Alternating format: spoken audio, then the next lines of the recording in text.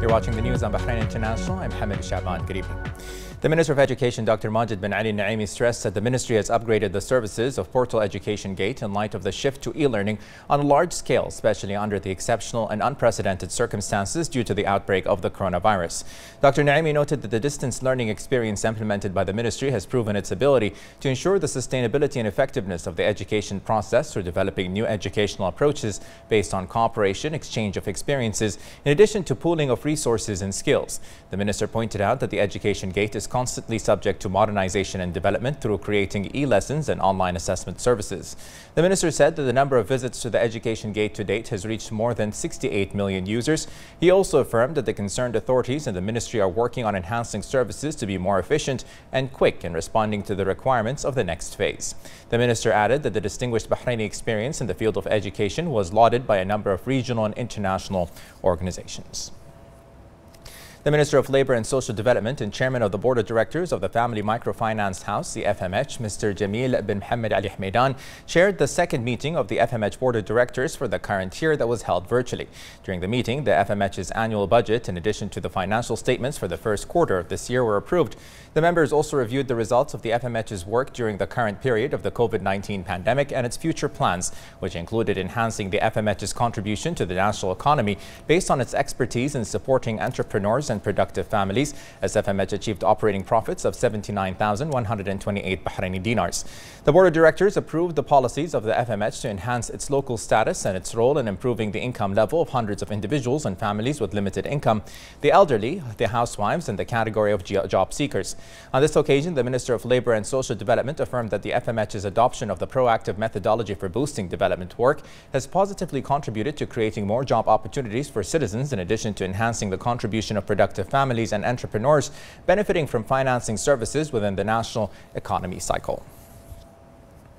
The Minister of Parliamentary Affairs, Ghanem bin Fadl Al-Bu'ainain, praised the achievements of the effective cooperation between the government and the legislative authorities during a media briefing organized by the National Contact Center in cooperation with the Ministry of Parliamentary Affairs. Al-Bu'ainain lauded the role of this positive cooperation in developing the system of legislations that contribute in serving citizens, meeting their needs and supporting the kingdom's stances, in addition to defending its interests in all forums. Al-Bu'ainain also noted the great role the two councils play in extending bridges of cooperation and strengthening friendship ties with friendly countries. He stressed that all the constructive achievements aimed at developing legislative and auditing performances and are the outcome of the fruitful and continuous cooperation and coordination between the legislative and executive authorities in a manner that serves the democratic path of the kingdom. Regarding the use of auditing tools during the third session of the fifth legislative term, the minister stated that 389 proposals have been referred to the government since the beginning of the fifth legislative term, including 167 proposals during the third session. The minister added that the legislative and executive authorities in Bahrain continue to support the comprehensive development process of the kingdom, aspiring that the next session will accomplish more gains that serve the march of national action in all fields.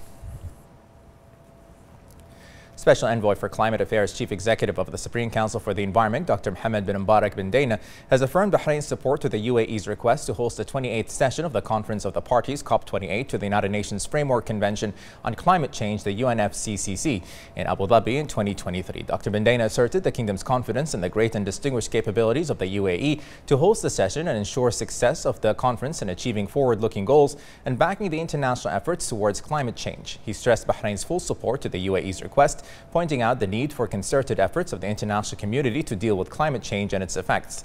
Dr. bin Dana noted that the UAE's request to host the 28th session of the Conference of the Parties, COP28, to the UNFCCC will boost the goals and aspirations of the international community to handle the repercussions of climate change and provide a suitable environment and secure life to maximize the investment opportunities and fast-track sustainable growth. The National Task Force for Combating the Coronavirus COVID-19 has urged parents to register their children who are between the age of 12 and 17 for the vaccine to ensure their health and safety. The medical team stressed the safety of the vaccine on children, noting that according to figures during the recent period, children represent a high percentage of infected people, and it is also possible that they are a primary source of infection for those in contact with them, whether in the family or at school.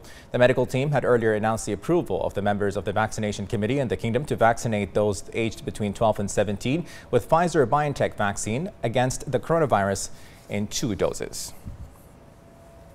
The national vaccination campaign continues to witness a wide turnout of citizens and residents. The Ministry of Health announced that 905,133 had taken the first dose of the vaccine, while 766,554 had taken the second. The ministry renewed its call for the community to commit to all precautionary measures and take the initiative to register for the coronavirus vaccine.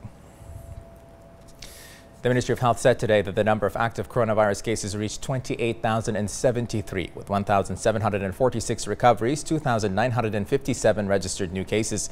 1,134 of the new registered cases were expatriates, 1,819 were contacts of active cases, and 4 were travel-related. The ministry urges everyone to comply with the guidelines issued by the National Task Force for combating the coronavirus.